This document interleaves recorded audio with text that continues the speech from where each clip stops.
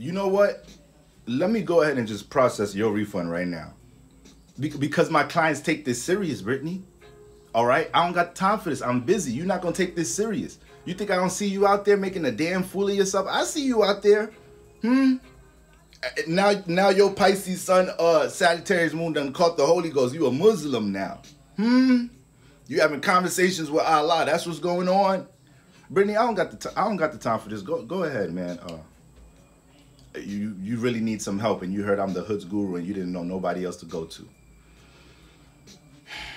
You lucky you cute. You seeing anybody right now? You single? You know, we say that, we just say that talk for later. Let me just get you right real quick. All right, look, let's get right to it.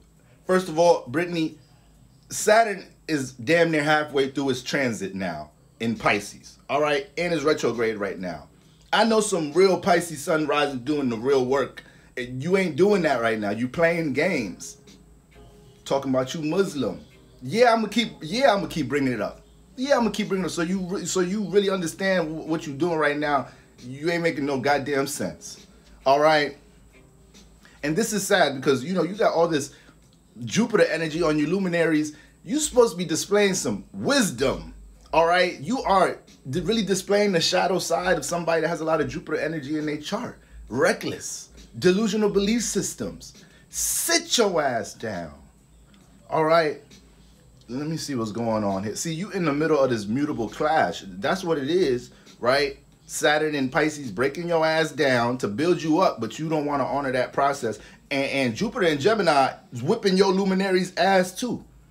All right? You're supposed to be showing growth from what you're familiar with right now. You're not making that separation. Okay? It's the same old Brittany antics. I saw you going crazy with Pearl, crashing out, showing lacking all type of forms of composure. Okay? You get it together. Tighten up. And I don't know why you try to project on that white girl. She a Scorpio. She put boundaries on that ASAP. You know they ain't going for that. God damn. All right. And you know better. You know better. I hear you say wise shit all the time. All right. So I know you're really running from a process here. So, you know, I don't know, keep it up. Saturn's going to keep making it hard for you and embarrassing you.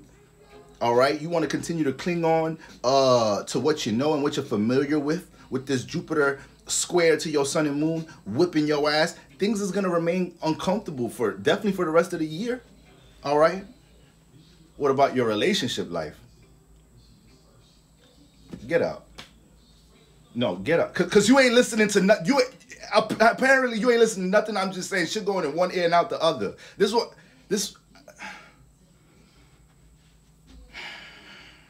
All right, listen.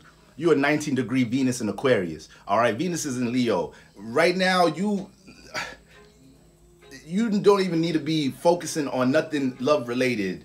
You need to learn how to deal with fulfilling yourself right now with love matters. And whoever comes to support that process is going to come. Okay? Venus is opposite. You should be learning a whole lot with love matters right now. Okay? Wait till, I don't know, the next good mating season for you is when, you know, Venus gets into Libra, you know, and we get into Libra season. But I'm talking about next year. Not talking about the next couple months. You need to sit your ass down. All right? Not this one coming up. Next year.